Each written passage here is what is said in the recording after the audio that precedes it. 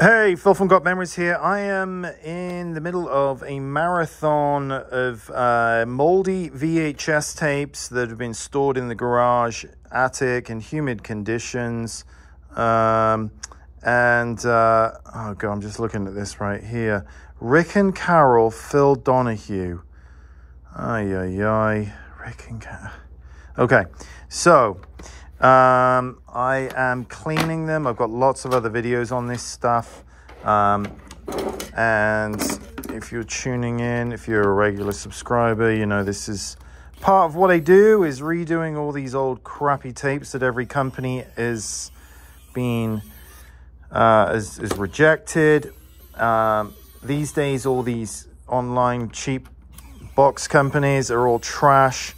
They're rejecting every tape, even the ones that are perfectly fine, keeping people's money and just putting stickers on them, telling them that their stuff is bad because of them, not because of their equipment. So there is probably 10% truth there, and a lot of all the stuff that I do, these are rusted. My life. If you've got anything in the attic, in the garage, you need to run, don't walk, and get it out of there. And this is late at night now, so I might be making a few mistakes because I'm tired. But I need to get this job done. It's just driving me nuts seeing it here, and I need to get it done. So first things first, I'm going to, where's my razor here? I'm going to get the majority of the crud off by this guerrilla tactic here. There is no magic handbook for this stuff. Every company out there just rejects it, goes, nope, they don't touch it. Your videos are ruined, you idiot, goodbye. Oh, and by the way, no refunds. So there are a few of us in the world that are attempting to restore all of this old analog stuff. Look at the state of that. And we are one by one, a very small little group of people out there. There are people that claim they'll restore this stuff, but they'll take your money and then they go, oh, I can't get anything off of it. You must see a YouTube channel. You must see a YouTube channel with anyone you're handing your stuff over to these days, because there's so many problems with all this media, and we're fighting it daily. And you've got to know that the person you're handing your stuff over to knows what the hell they're doing, and the steps that they take to combat all of this. Look at that.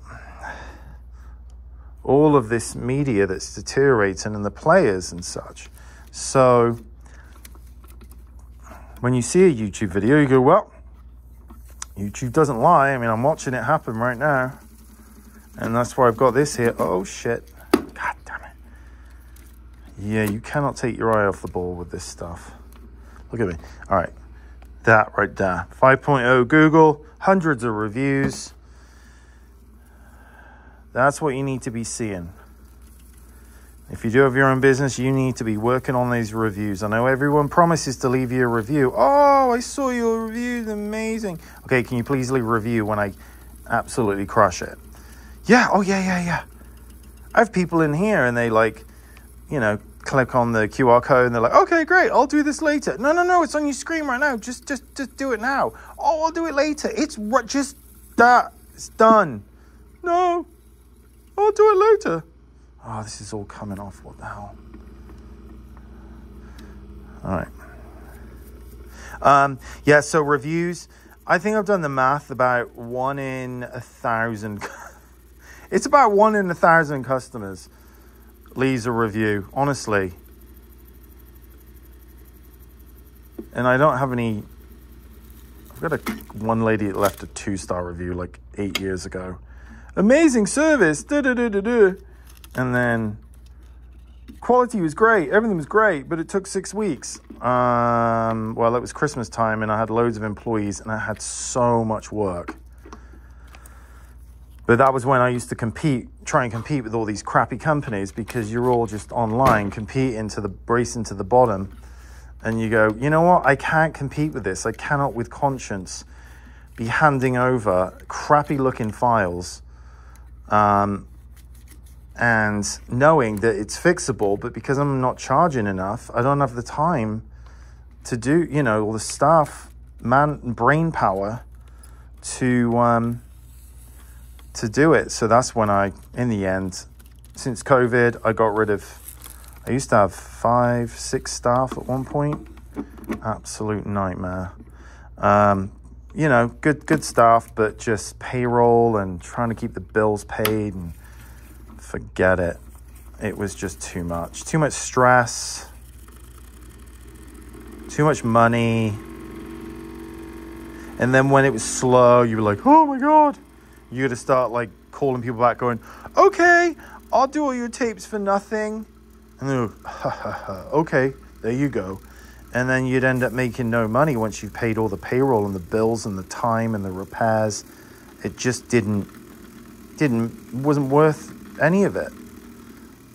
So that's when I decided just to go back to basics like I used to back in the old days. And I've got Samantha who works for me part-time as needed, and she's amazing. And she's got another job that she does, so she works the two together. And she does primarily all the film stuff. She doesn't like dealing with all the videotape stuff. She likes the film. I don't particularly like film. I don't particularly like any of this stuff, to be honest. But you know what? When people pay you good money, you're like, okay, I'll do it for that. Yeah. So kind of like most of us with our jobs. But no, I am passionate about this stuff, and I know that I'm doing good work, and it's making a lot of people happy. All right, let's do this. Oh no, don't do that.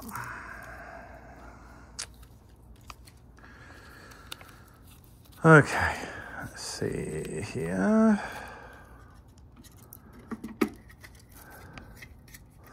I've got these things because these Allen things are all metric, and I'm in America where it's all imperial, and I got one metric Allen wrench that I cannot find, so I cannot nail them down. All right. So, all right, that's that. That's that. Let's rewind this bugger. Keep attention.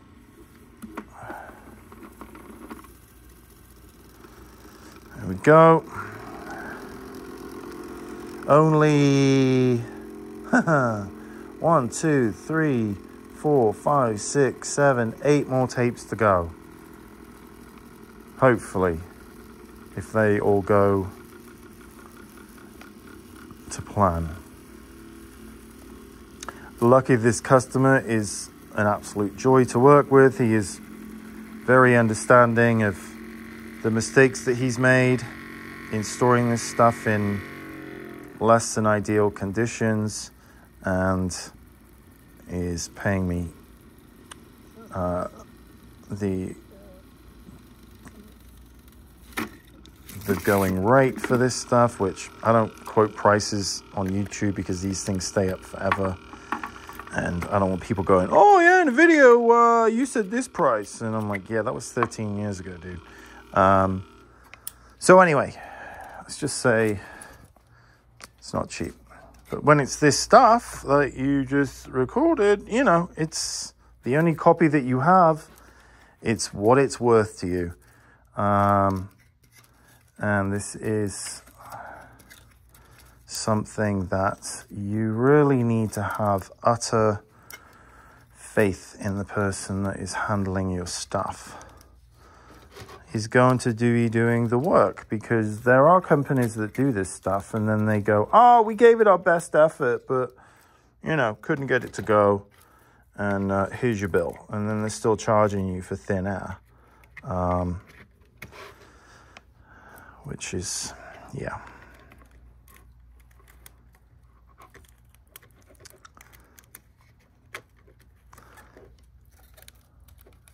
Come on. It's always my flipping... There we go. All right, let's see some Phil Donahue. I don't know what to expect with this,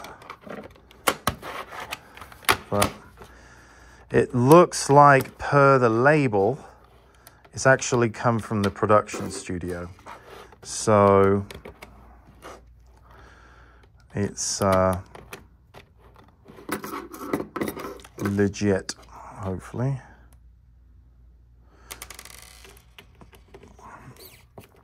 Extra screw there. Okay.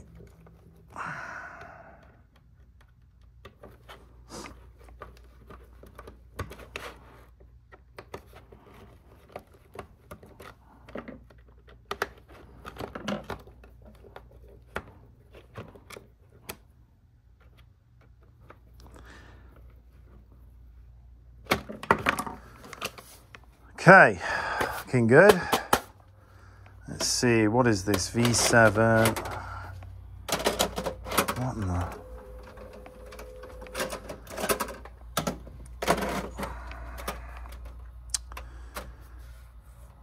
V7.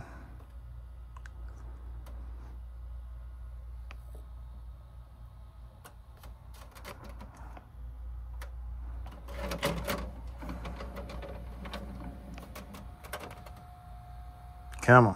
Point of view of doing an album and everything, and I don't necessarily want to do that. I mean, music means a lot to me, and if this is what it takes, I'll Patrick Swayze. my recording studio.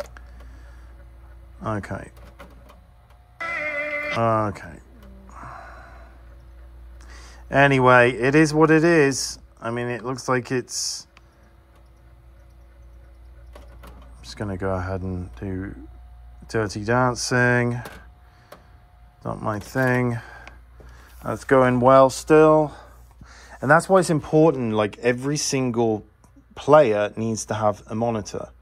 And with all these big companies, they don't. They just have stacks of VCRs that are running into a centralized monitor with, like, little thumbnails, and they're not watching anything. And when it goes to hell in a handbasket, they can't tell. So anyway, that's that one. Here's more. Reunion 1990. Some of these aren't as bad.